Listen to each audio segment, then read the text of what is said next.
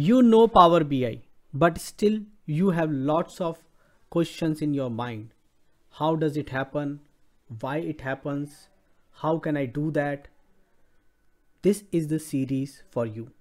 Subscribe to the channel and press the bell icon to get the notifications. Hello and welcome to another video on abstract thesis series, and in today's video we are going to learn how can we use the Google Sheet connector. So recently these connectors has been enhanced, so let's look at what this connector has for us. So let's jump onto the Power BI, and in Power BI we would like to add a new source. So to add the new source, we are going to go to the get data.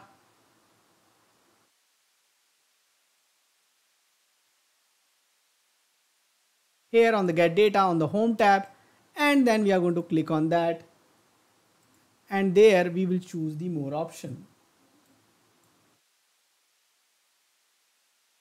Once we choose the more option, we have to search for the Google Sheets connector. It's not going to be here, so either I can scroll down, or best is that I just search it. So I got this Google Sheet connector. I can click on that and I can say connect. Once I connect that, it is going to say connecting to a third-party service. So Google Sheet relies on the third-party service, such as features and availability may vary over time. Okay, so we say continue. We want to do with that. Now it's asking for the URL. To get the URL, what we have to do is basically we have to go to our Google Sheet. So I already created this employee record Google Sheet here, which typically I share with you from the GitHub. I go here and I say share with others, and with the restricted mode I am trying to copy the link. So I copied the link, I come back here on my Power BI and I paste this link and I say OK. It is asking you need to sign in. Once I click in sign in, it is going to give me a pop-up on my default browser and I need to log in. So let me do that step.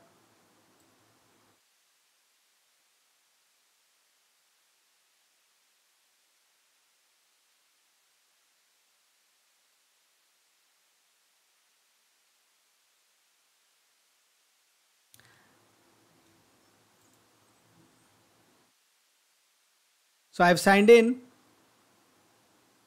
and I say connect.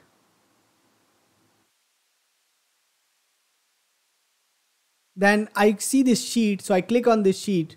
So if I only click here, it will only show me preview, but if I click here, it will show me this. Now you will see that it did not identify the columns correctly. So what we need to do is, instead of going to the load, we have to go to now transform data to transform this. Now inside the transform data, we got this sheet. I already have some sheet in this file, but I got this as a second sheet. Now what I can do here is basically I can go to the home tab, and inside the home tab I have this option use first row as header, and I'm going to do that. Once I do that, it's automatically also detected the data type and it just changed it. Another thing which I'm going to do is I'm going to double click on the name of the query,